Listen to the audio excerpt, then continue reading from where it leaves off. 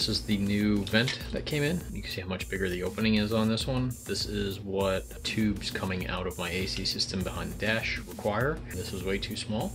So I'm gonna cut this off, and glue this to this. I'll have a better seal and more air to that vent up there. I'm gonna use a little Dremel tool for it. It's gonna get a little loud. Trim this off along this edge here.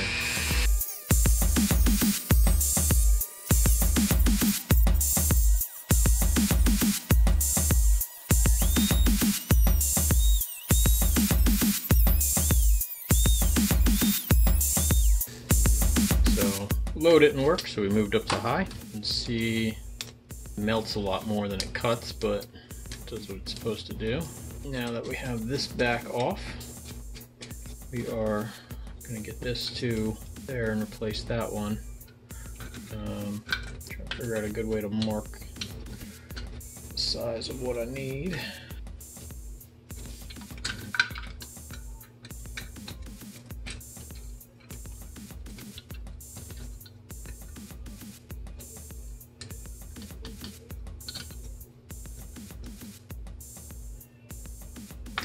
So it looks like the entire distance from here across needs to go away, but what I'm actually going to do is just cut it here and here, because that'll match up with the outer ring. So I will cut out everything from here around there and then take this whole section out.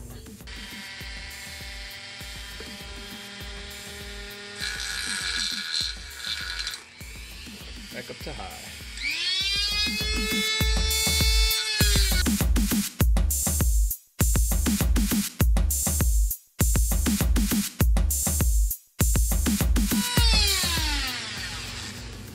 I'm going to pop these off, give myself a little bit more clearance here.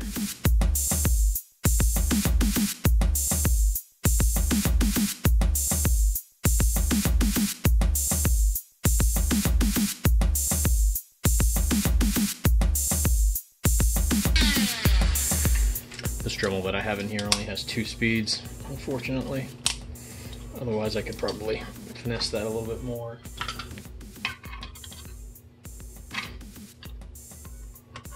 So what happens is the plastic melts as you're cutting it, and so a lot of times you end up just reattaching the plastic right back to itself. So a little bit of, a couple little pieces still stuck right there.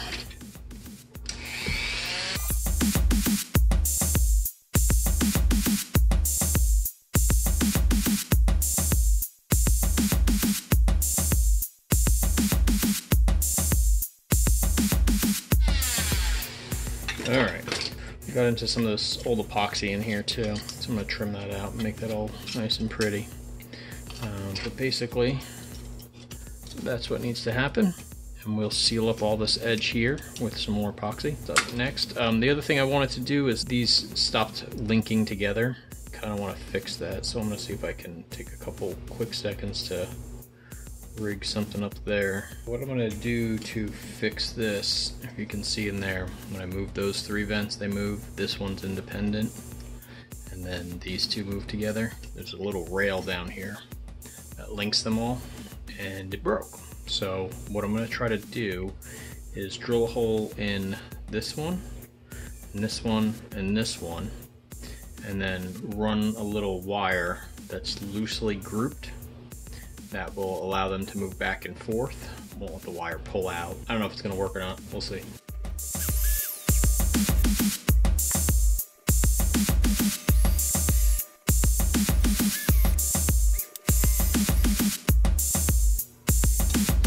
I'm using just this little bit of braided wire.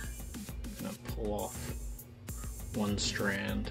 I don't think it needs to be really strong. It just needs to move those vents as they need to. What I'm going to do is make a small little loop on one end. I'll make it so it can't fall through the hole. And I'm gonna go in the first one.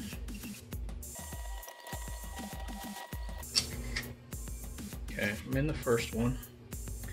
And then what I'm gonna do is make a small loop here. See if I can get back through that hole.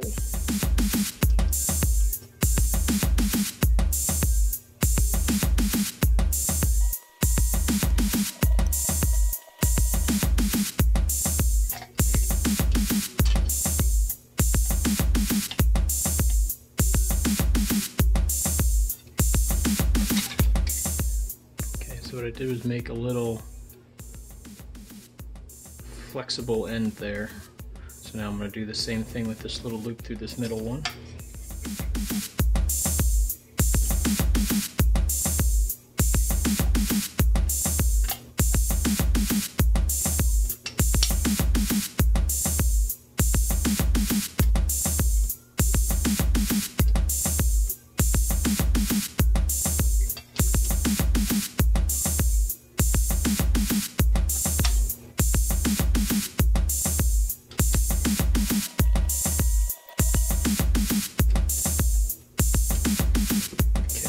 Through. Now what I want to do is make sure that the angle is set pretty close between this one and this one. And then I'm going to do the same thing where I loop this up.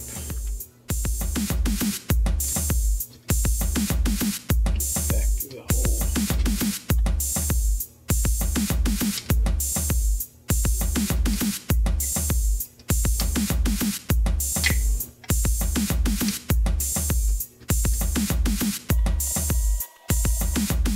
So as I pull it through, I want this to be right in the same position. So I'm going to bend it back there.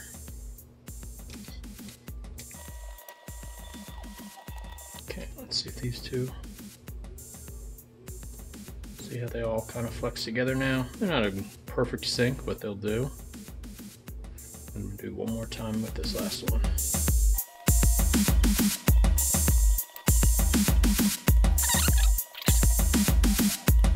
Smart thing would have been to not have broken this little rail in the first place, but shit happens, and it was kind of a pain in the ass to find this particular air vent that fit in here so perfect.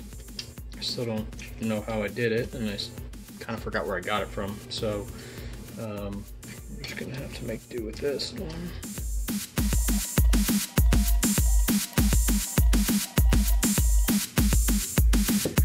Okay, so not the prettiest of things in the world. That little rod in there shouldn't affect much. And now this should pretty much have full flexibility to go left and right. And it does. And now all of the fins all move at the same time. More or less, it's going to get pointed this way on me because I'm driving the car. And then it'll never get changed. But if I want to move them, they all move now. Spray a little bit of black paint in there just to hide that.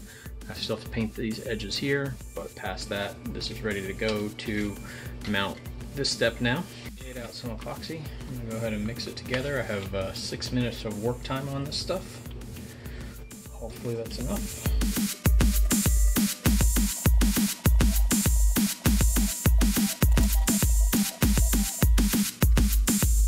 So a little different from the last epoxy I used for this. So I'm going to just let it adhere for those 6 minutes first, and then I'll go in and start sealing that little edge there. Let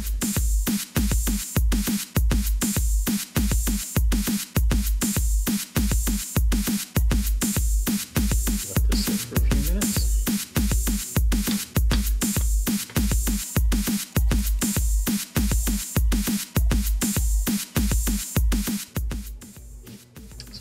Gap up here. I may have to run a little bead of silicone or use a different epoxy for that because this stuff's pretty runny, but it's filling in these gaps real nice here. Okay, so I poured the last bit of epoxy here and here. I was able to seal up all those holes. I put a piece of tape on the inside that's just stopping the epoxy from falling inside of the air vent. I'm spinning it around like this right now because the epoxy is probably on minute 4 of its setup, and it's starting to get hard and starting to not be so goopy. Right once you put it on, it wants to kind of run and self-level itself out. So by spinning it around, it kind of keeps it from, it can't really go too far in either direction. I don't want it to fall into the vent and open up a new hole, and I don't want it to drip down the edge of the vent either. So after a couple more minutes, this should be all dry, and then we will spray paint the back of this, and I'm going to clean up the rest of this housing, and then I'm going to put some more black silicone on it just to really make sure all the edges are sealed and that there's no little leaks coming through anywhere. We're going to polish up some of this chrome stuff that's sitting in the front. Let's see how it turns out.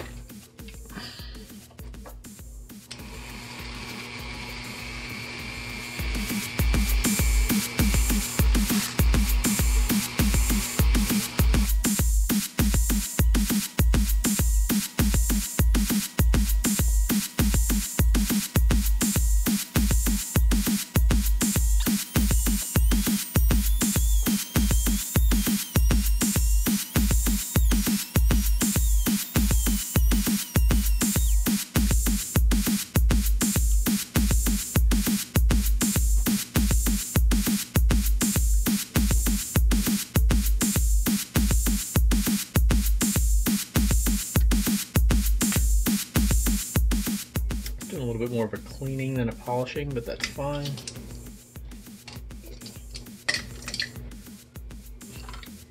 Most of the debris that's on here is just dirt and gunk. 70-year-old plus car, that's what happens.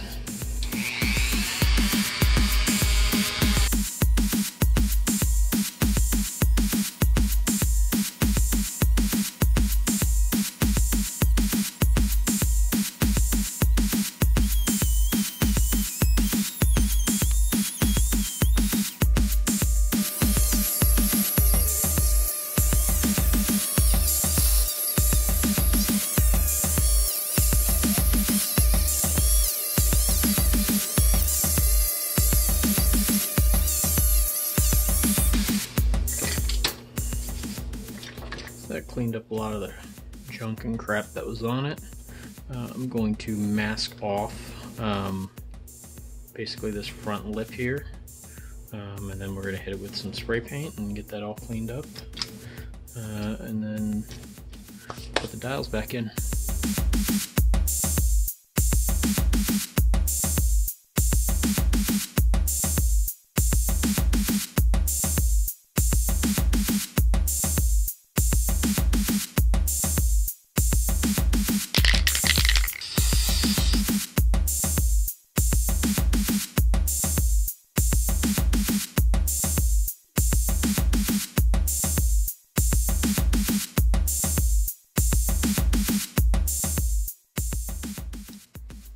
Still drying a little bit, but that is basically it all painted up. I'll let this sit overnight and really cure, and then deal with this again in the morning.